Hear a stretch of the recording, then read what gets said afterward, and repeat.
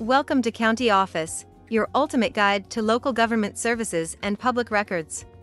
Let's get started. What is the difference between jail, prison, and penitentiary? Let's start by unraveling the mystery behind the term jail.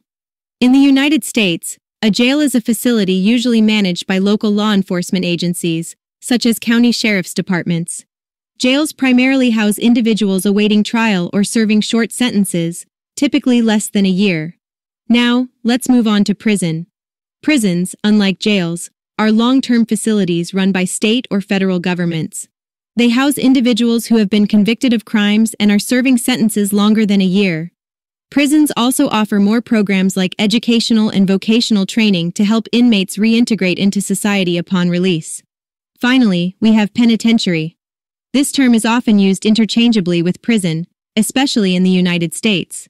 However, the term penitentiary has a historical context.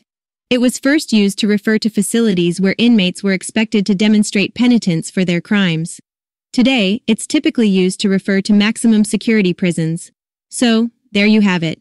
Jails are for short-term stays, usually pre-trial or for minor offenses, while prisons and penitentiaries are for long-term sentences, with the latter often referring to maximum security facilities. Remember, this is a generalized explanation. The specifics can vary based on jurisdiction and other factors.